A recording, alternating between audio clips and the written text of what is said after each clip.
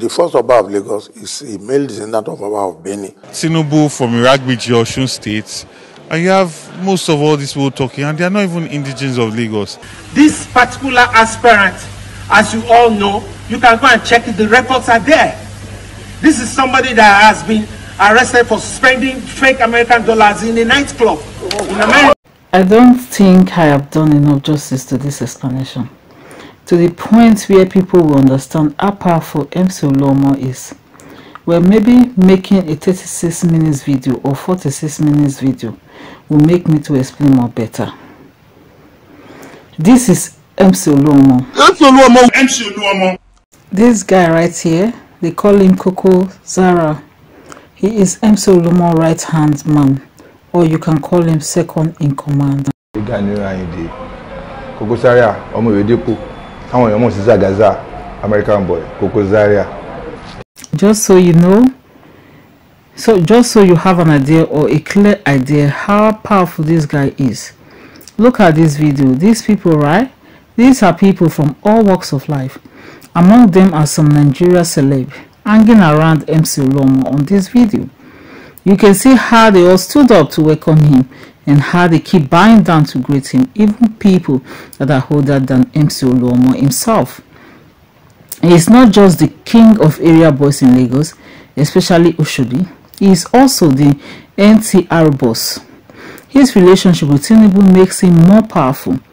Though MC Oluomo didn't go to school, no formal education, he grew over-educated once. This is part of numerous reasons why some people want to vote out the ruling party, APC.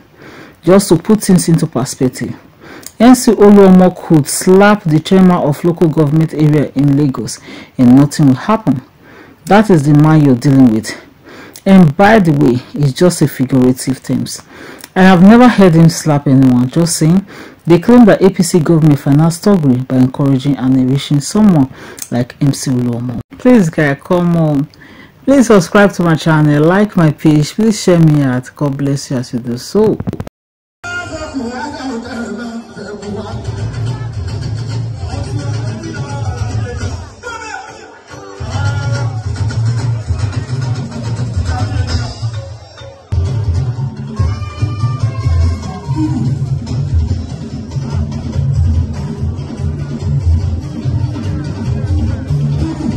I'm gonna ask this question again. I know this is like the opt-in time.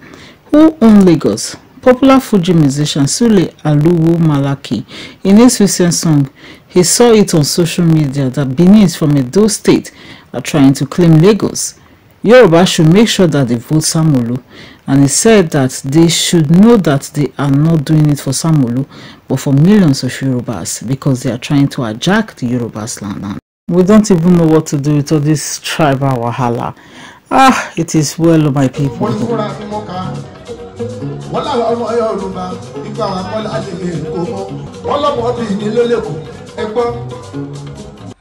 People have argued that the APC are trying to make this a tribal war to make some people to vote for Sanwo-Olu. Lagos is playing with a very dangerous tone with ethnic baiting. The candidate of the Labour Party is half Igbo and he's married to an Igbo lady. And we've turned this whole narrative around Lagos being hostile to Igbos, Igbos not welcome, and his heritage now being a subject of conversation. Might I remind members of the APC that Mr. Bola Tinubu is married to a Shekiri lady, and his son, Sheyi, is married to a Lebanese lady. And so if we want to talk about who people are married to as the legitimacy to be Lagosians, it's a challenge. Mr. Tinubu himself is not from Lagos, and neither is the current governor. And I'm saying this particularly because if we're not careful, we're all in this Lagos together.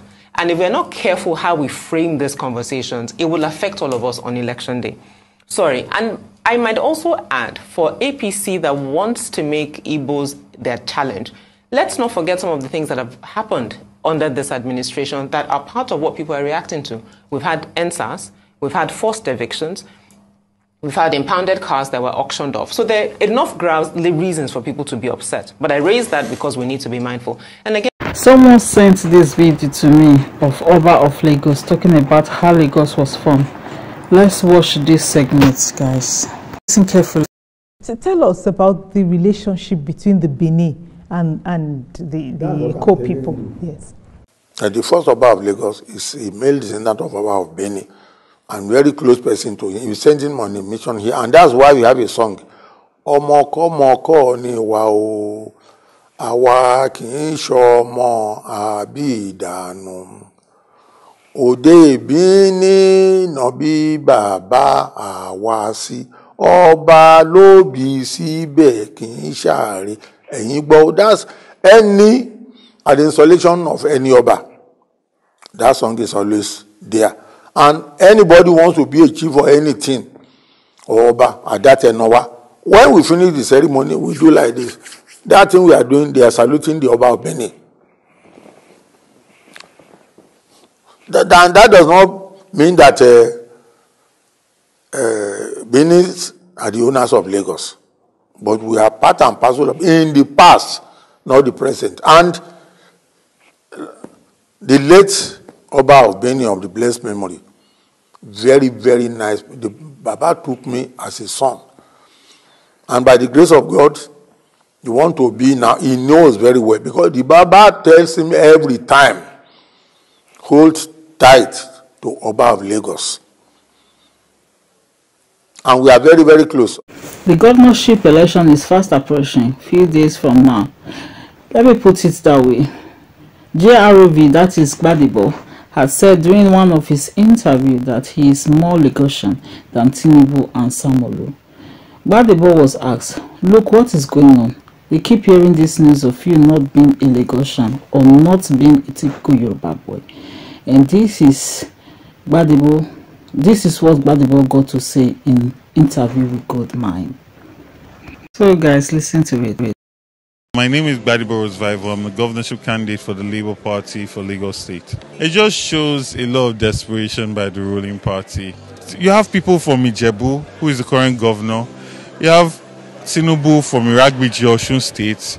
And you have most of all these people talking, and they are not even indigenous of Lagos. My pedigree goes back over 200 plus years. It's without controversy. I can bring receipts for 4 generations. So it's petty. It's petty. Wait, guys. He said something else in the video that must have triggered Tinubu teams. It's better. They don't have anything to bring out to me. They are not bringing out, I'm a former drug lord, or I'm a drug addict, or I have mental health problems. Say I've shown jibes at 3 of them. A few days later, this was seen on social media. They said Gbadebo was high. Yeah. The chairman finally admitted that yes, there were flaws, and he's promising. Really? That the commission this one wants to run for Lagos State? This nigga is high as fuck. He's high. On national TV, chewing gum. This is a junkie now. Now, the Labour Party seems to be fighting back as a video of former governor of Lagos State, Ambode, shows up on social media, where he was seen talking about the alleged horrible past of current government of Lagos State, Sanwo-Olu. So let's watch the video. Is to continue to do that in the next 4 years. This particular aspirant, as you all know, you can go and check it, the records are there. This is somebody that has been arrested for spending fake American dollars in a nightclub in America. And he's been detained for months. And he knows that he has won mugshots for months before this whole thing was quenched. He is also known that he doesn't have the competence to do what he is being propelled to do. The records are there in Bagara General Hospital. This is somebody that has gone for rehabilitation before. We don't want to go too far. Guys, wait till you hear this. Next one, PDP shifting body judge made a shocking revelation at the press conference in Lagos recently. He alleged that they had plans by some people to assassinate the Lagos State gubernatorial of the Labour Party, Gbadebo Rhodes, ahead of Saturday, March 11th election. Now guys, we know body judge is a loggerhead with the APC. It could be another strategist to fight them. You know, body judge is not a saint himself. Guys, the pressure is getting high. Like I said in my previous video, the former governor is shaking. running so many ads at the same time on social media. I even heard that Lagos State has paid 1.2 billion naira pension rights to 533 retirees. So guys, let's listen to this video. Presented bond certificates by setting out 1.2 billion naira. This move is to ensure that about 534 retirees who served under Lagos State government are paid their gratuity as it went due. There is more in this report. In this auditorium are retirees who have served the Lagos State government for 35 years, giving their all to the southwestern state in the Civil Service Commission.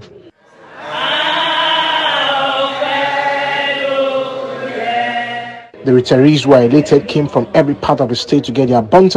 I also saw in the news that Lagos government begins release of impounded vehicles to owners for free of charge, guys. They even send celebrity like Nice to go out, knock on people's door and beg them or ask them to vote for Sam Olu, guys. Let's watch.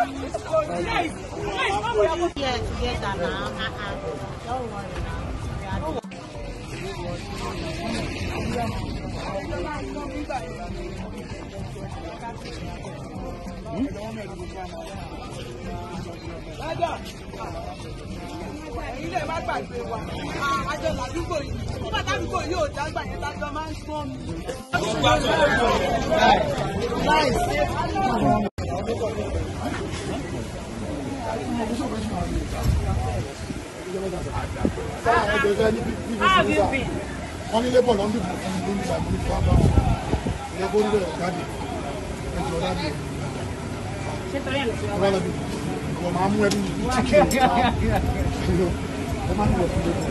Let's talk about Peter Obi and the court case. Yes, his lawyer gave us updates recently about the whole thing.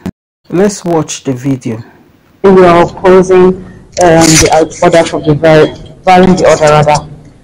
Well, there are two applications of interest. One is the application brought by INEC to vary the order, according to them, that the order which enabled us to scan the ballot papers will expose the identity of voters and persons they voted for. But we're saying that that is not the objective of the applicants, that all we needed to do was to verify that they were actually thumb impressions. And things like that. We have no interest whatsoever in determining who voted for whom. I mean, how can you even begin to search that among the millions of people that voted? So it's really pedestrian as far as we are concerned and diversionary. Peter Obi is really pushing, letting the world know that we actually won this presidential election and it was rigged. Even some people believe that it was. The election is free. Is one of the freest elections I've ever witnessed. Because Tinubu losing Lagos, no. The election was very free, so there shouldn't be any issue. I think Atiku and Obi, they should congratulate Tinubu because the election was free. There was no rigging at all, so there shouldn't be any fight. But the election was free and fair. Now Bola Ahmed Tinubu leads shocking prize.